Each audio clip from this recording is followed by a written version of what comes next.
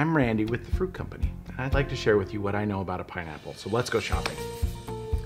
So when you go shopping for a pineapple and you see different colors on the shelf, all the way from golden to green, don't worry about that because they pick pineapple based on a sweetness. It's called a Brix. A pineapple is a living thing. It breathes oxygen and it gives off carbon dioxide, heat, and moisture. But when it gives off moisture, it's going to dry out and the leaves up here will turn brown and brittle and they'll actually pull out quite easily. And the skin gets tired and turns brown. Those are the ones to stay away from. When you can smell the wonderful smell of a pineapple coming right off of it, it's ready to eat. So let's cut into this pineapple. Pineapple is good on a barbecue. Pineapple is good for a pizza.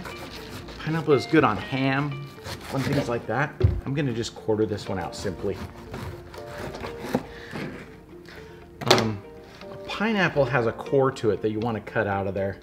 That's not necessarily very good to eat, so I'm just gonna slice this right out of there.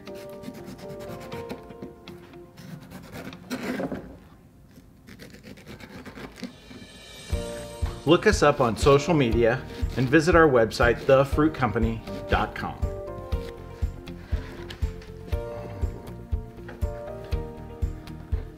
Bon appetit. Well, that's a good pineapple.